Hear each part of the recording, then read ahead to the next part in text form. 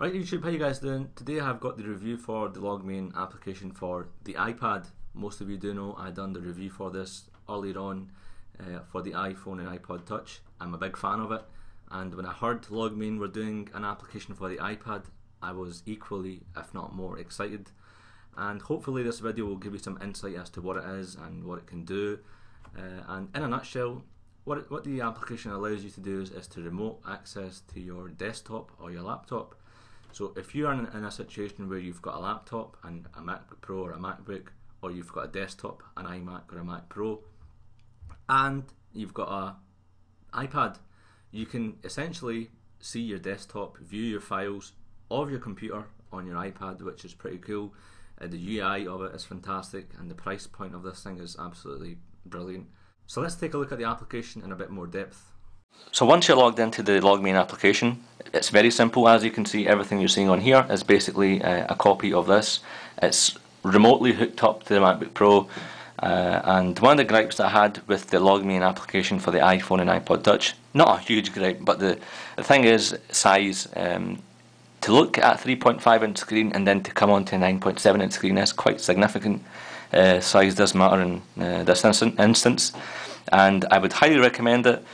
It's perfectly good in those situations where maybe you've forgotten a file in your house, you've got your iPad with you, simply remotely access your MacBook or your desktop or whatever it may be, and then email that file across yourself, or even better, just show the file on your iPad while you're remotely connected.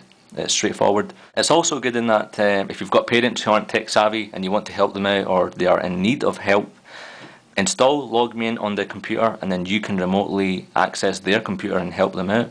You don't need to phone them up and then go through troubleshooting steps and so on. You do everything, less time is wasted.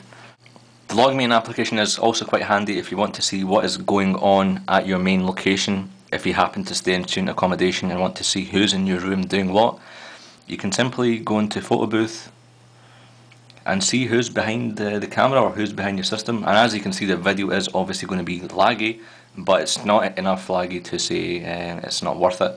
I totally think it's worth it, and I'm happening to be making a video for you guys live, and you can see me clearly. You can see who's behind the screen doing what, and that is pretty cool.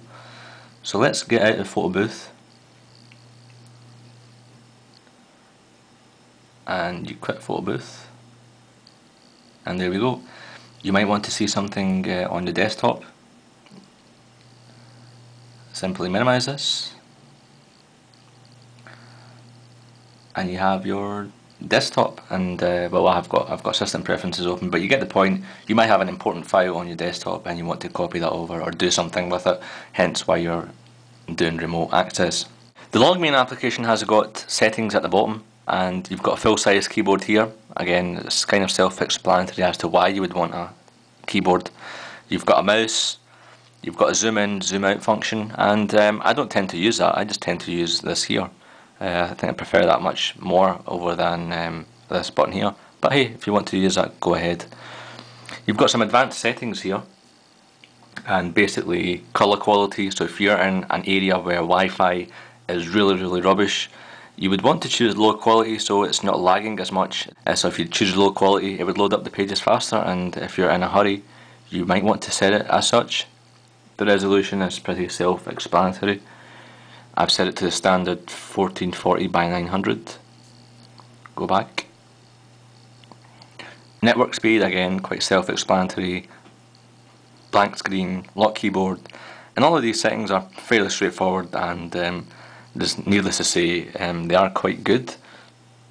So for $17.99 you're getting a full sort of software to keep in sync with your machine at home or your workplace or wherever it may be. And thanks for tuning in. You can end my session now, disconnecting, and you're back onto the main screen. Yeah, thanks for watching. If you happen to use any sort of remote access software, if you've happened to use LogMeIn before, do let me know in the comments below. And do join me on iglassregion.com, twitter.com/i6glassregion, and thanks for tuning in. Cheers.